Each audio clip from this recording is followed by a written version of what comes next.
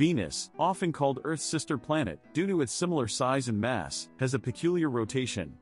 Unlike most planets in our solar system, which rotate in the same direction as they orbit the Sun, Venus rotates in the opposite direction, or retrograde rotation. This means that on Venus, the Sun rises in the west and sets in the east.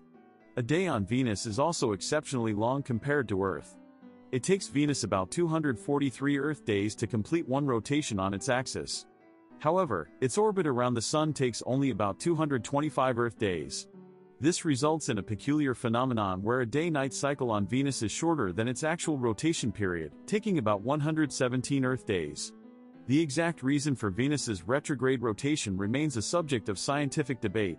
One leading hypothesis suggests that a massive collision with another celestial body early in its history may have caused the planet to change its rotation direction.